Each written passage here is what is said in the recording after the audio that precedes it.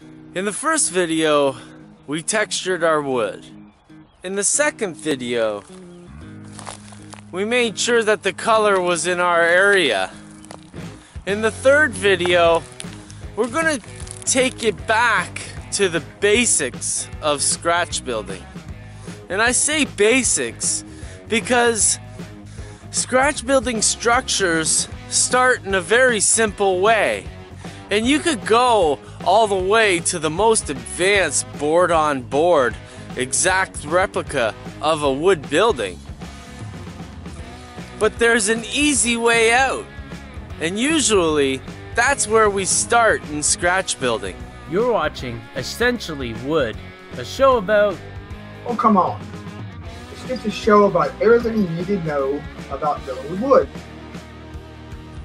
Way back in 2005, 2006, my children were being born. And this is the time in my life when I got into modeling. 2 young kids. I needed to be patient. I needed to stay at home. I needed something to do to keep my, spirits up. Because, when you're a young family and you have your first children, it's kind of stressful. And the hobby of scale modeling is actually quite perfect for a young father. Now, why am I talking about this?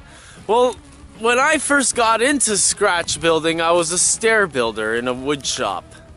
I've always been carpenter, work with my hands kind of guy. And my first scratch built model was of it was made out of hardwood, number one, and the hardwood was cut down to scale wood with a bandsaw, an industrial bandsaw. So the pieces weren't really the best, but I made this nice little barn for my kids to play with for the next few years. I had somebody help me move a house and that barn disappeared. Imagine I'm probably gonna find that barn again one day in my uncle's house.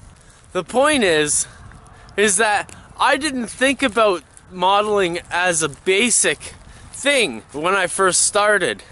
When I first started scratch building, I went whole hog. And really, that's the way I do everything. But it really isn't the way you should do things. And the basic scratch building is probably where you should start when considering how you want to scratch build your scale models. Now, where was I? Oh yeah. Okay, so now you might begin to understand why my second video jumped ahead to tell you about the color of the wood. Because in this shot right here, you can see clearly that we have a case of red wood fever. And that really didn't work. And if I did this video before showing you that I was going to make this into an East Coast building, we might have blown a whole bunch of dreams and aspirations there. So it was important that I took care of color first. Now, we're talking about basic scratch building here. And to me, basic scratch building is where you glue your scale wood up against a piece of cardboard or whatever base material that you've got on hand, and use that to apply the wood to it. And we're doing this so that there's an extremely secure bond between the cardboard and the wood. And this is the basic part of it. Like if we did board-on-board construction, it's really advanced with the amount of glue that you use. You really have to hide your glue. And that makes a fragile structure when you really come to think about it, because when you're doing board-on-board construction, the scale size of your glue connection is fairly small, which will make the structure weak, in my opinion. For example, I'm going to be weathering and painting and doing all kinds of things to this wood after gluing it to the cardboard. Number one is that I'll be adding excessive amounts of alcohol to this wall, and alcohol actually will soften up white glue like the one I'm using. And have you ever seen a hardwood floor that had water damage and how the boards kind of flip up into like a teepee? Well, this same thing will happen to our wall almost every time we weather it, especially in between the doors where the boards are fairly small, maybe like a 1/4 inch long. They're going to lose their contact against the wall with the glue. And if we've got a substantial amount of glue like we're adding, when I put my weight back onto the wall to try to reattach the board and it dries that way, it'll glue back to the wall. Lickety split, no problem at all. I have been sharing my scale modeling experiences on YouTube free of charge for over 2 years now. In that time, I've invested a lot of time and money into this project. Projects like these need funding to grow, and I'm asking for your help. Patreon.com/Ron Perry. Okay, where were we? We've got a lot to cover still in this video. So we're adding a lot of glue to our cardboard wall. And that means that glue's gonna squeeze out between the boards. Now, you've got to take care of this glue right away, number one. And number two, you don't want to push it into the wood so that it embeds itself, because then the wood won't be able to soak up alcohol properly in that spot. It might look like a spot in the end. So if you take care of the glue and kind of scrape it off right away, you kind of battle against that. And if it's a real big smudge of glue into the wood, scrape it off with your hobby blade. You can do it. Don't worry about it. Just scrape the top layers off and it'll be fine. This is something that happened in the wood shop for me. No problem. Just scrape the glue off and you don't have a stain on the wood. But if you allow it to stay, it will stain. Next point is when you're cutting your wood off, you want to use a very sharp hobby blade. Don't waste your time with a little number 11 blade at this point, because this is a job for a knife that's going to do the cut. You don't want to have a little wimpy cut that you're going to have to break off the boards, and then you're going to have strands of wood falling off the end. Sure, in some cases that's very realistic for old and weathered wood, except in this case we don't want that to happen. So use a sharp knife and cut it off nicely. And then we come back with our alcohol. One very challenging and an important task in this process is that you're standing 3 walls separately at different times during the production process. So this means that you're potentially going to have 3 walls that have different colors. Now, we use one product to make our walls match in the end, and the only thing that you need to do is be patient, because you need to allow this to dry after each application, because the color will change drastically over in a few hours time.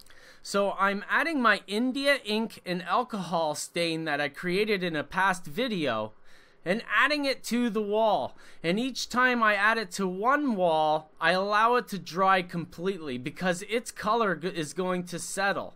And if the other walls don't match the wall that's grayest, do another coat on those walls until they match.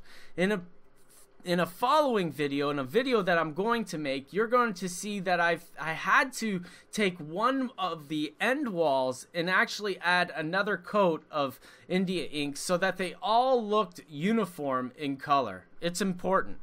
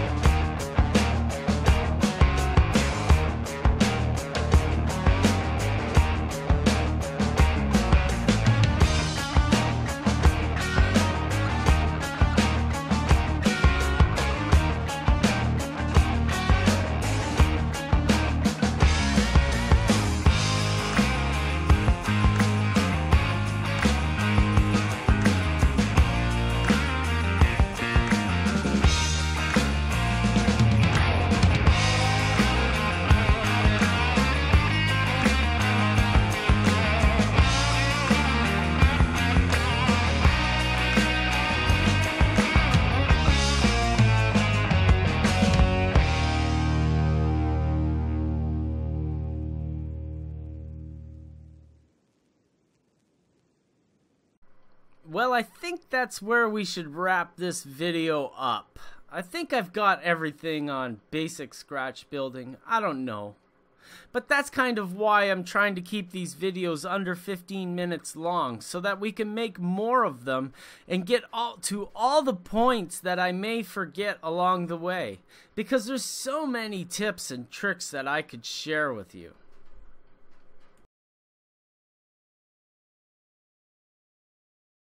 I have to thank a few people for helping me along the way here.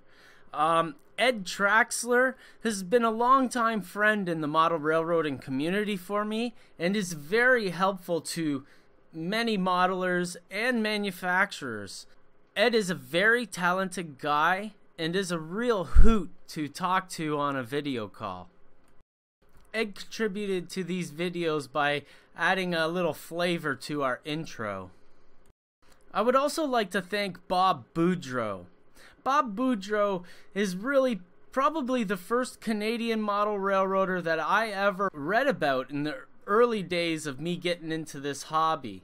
Bob is what I consider a friend and a mentor to me. His great photos on our group, the Modelers Guild on Facebook, shares an immense amount of skill and insight into the artistry of model railroading.